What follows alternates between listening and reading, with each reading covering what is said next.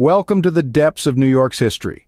Beneath the glitz and glamour of the Waldorf Astoria Hotel lies a clandestine gem, Track 61. This hidden train platform, shrouded in secrecy, has seen the likes of Franklin D. Roosevelt whisking him away from prying eyes into the hotel. Track 61, a private railway platform, was the epitome of discretion. But why was it constructed? Necessity. The need for privacy and security for high-profile guests was paramount.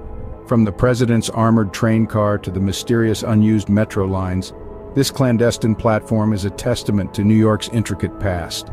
The Waldorf Astoria's secret, Track 61, is a fascinating piece of hidden history, a relic of a bygone era. So, next time you're in New York, remember, beneath the bustling city streets, secrets are waiting to be discovered. Until then, stay curious and keep exploring.